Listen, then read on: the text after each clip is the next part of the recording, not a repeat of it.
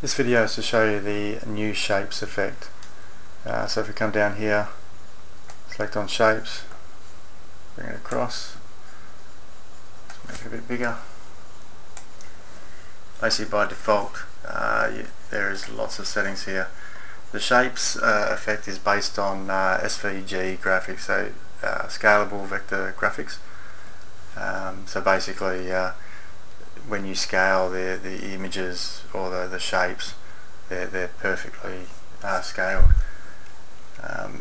So if we look at that now, if I just hit play, you see I've just got some square boxes moving around. And as per your settings here. So at the top it's got the wrap effect, so the boxes are wrapping around the matrix. The geometric shape I've got square with no fading. You can change size variation, the counts of the number of the boxes, size change, angle, random angles, random sizes, fill boxes, so you can put a fill color in each of the boxes. So if we just have a look at some of the shapes, we just click on that. These are all the geometric shapes, so you got arrow, circle, cross, ellipse. Now once you select one of those, each one may be customizable as well. So if you look at the ellipse, then we go down to the shape settings down the bottom here. You got the size ratio. So at the moment, if we have a look at that, you'll see that at the moment the height is half the width. Alright, set to 50%. So obviously if we put that up to 100%, we get a circle. If you drop it down to something lower, obviously get a nice thin one. So there's various things you can do there. Same with most of these. Polygon, you can actually down here select the number of sides of the polygon. 9 sides, it's starting to look like a circle, but you go down to 5, or if you want to, you can even create a square from the polygon. Other ones, you got a few different stars here. So you got a normal star where you can change the number of star points, star skip points. That's just the way that it's drawn. Whereas a non-intersecting star is a different way the actual star is drawn. So, and you can change the star points there, and also the radius of the inner circle. So if we increase that, you'll see that the radius inside increases. I've whacked a North Star in there.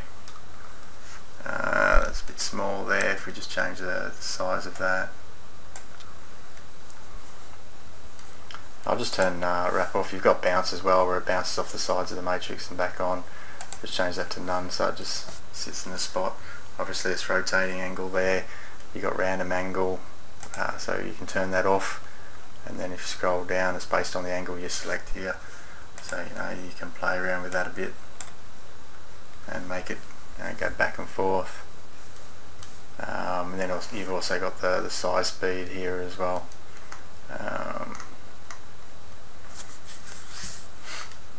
So we go back here. Obviously triangle, we've got a heart shape. What else we got? Well, you can also select random. So if you select random, obviously if there's 3 shapes, it'll just randomly select between the shapes. I'll just put that back on.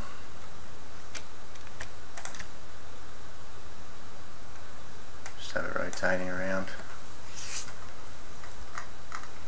Alright, so now move on. You've got geometric shapes, and you've also got Christmas shapes. So if we have a look there, you've obviously got the basic snowman. You've got quite a number of embedded shapes there. Gingerbread man. Now as it is now, there's no fill colour, so it's basically just the outline. It shows the outline of the shapes. If we set the fill colour, it'll then colour that image. Now the beauty of this is that with all the embedded ones, you can have up to 2 separate colours. So if you scroll down, you've got a fill colour 1 and a fill colour 2. So obviously with the gingerbread man, the fill colour 1 is the blue area. So you can apply a grade into that, or if we just change that to say red, change the internal colour to red, and that's the feet and hands. And that's the same with all of the effects. So if we go to snowman, as you can see, red and green. So once again you can come down, change that colour to a snowman colour.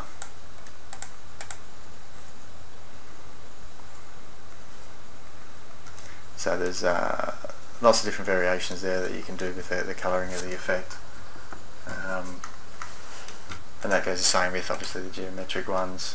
Geometric ones just have the single colour, and so you've only got the single selection there, but you've also got the border colour or the outline colour you can change. We've also got some Halloween shapes in here. So there's a number there: skull, hand, and once again you can change those colours, fill colour 1 and fill colour 2. Once again you can select random, and last of all is you've got a file. So that's in here, you just click on that and you just grab an SVG file, and you lose a few more settings. You won't have the colour settings, only the outline of an SVG file, because usually that would already have its own coloured image or whatever, so it just displays that. You know, from here, if you say you want to pick cross, and we do scale to grid now, so that'll scale it to your grid. Outline thickness, so you can actually change the outline thickness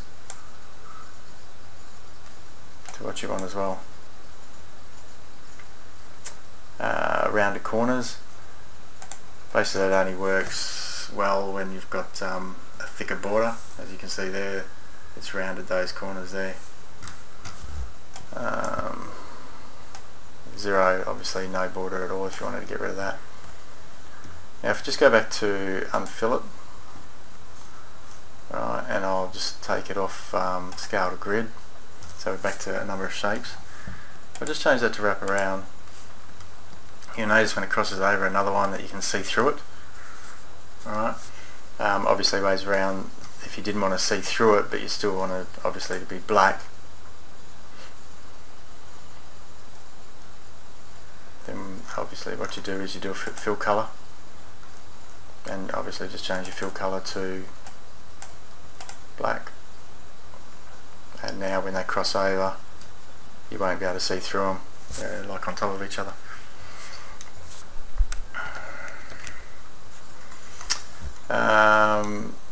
I'll just turn wrap off again, so you can see them there. Now if this outline dash length and spacing, this is your outline here. I'll just make this a little bit bigger. So if I drop this down to the line length,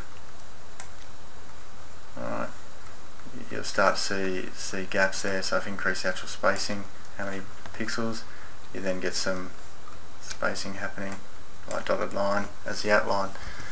So there's a few things you can change there as well. With the cross size, you've also got a cross size ratio, so you can make the cross different shape. Alright, now we're going to the fading. Just to say we did a fill colour, now we wanted to fade in. So there you can see there it's just fading in to each of the shapes. Fade out, or you can obviously select random and it just randomly between each shape decides whether to go in or out.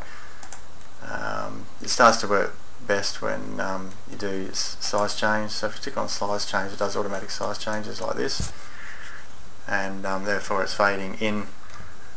It's fading in while the size is coming out. So you can do size in, so it gets from big to small, and obviously you can change your fading, multiple fades. Once again, obviously with these curves you can increase the count and decrease the count.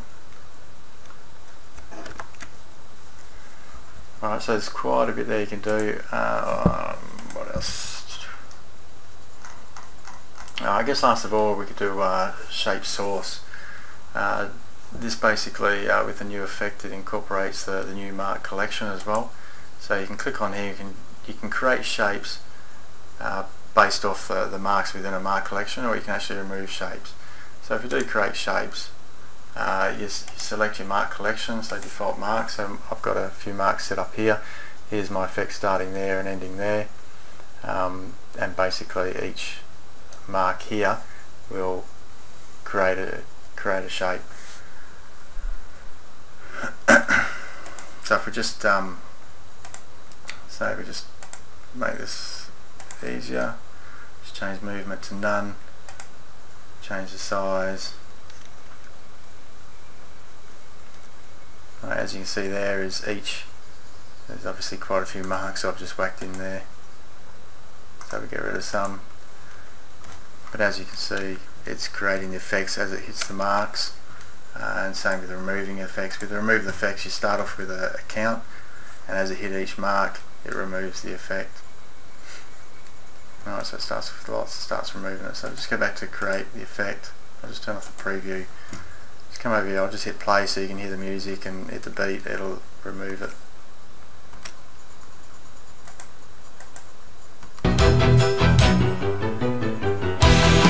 So as you can see it was creating the shapes, you know, to the beat or to whenever you want the shapes created.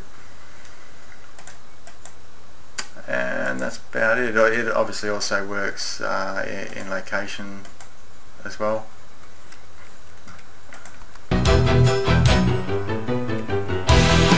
So you can use it across, you know, multiple matrices or across your display. And that's about it. Thanks very much.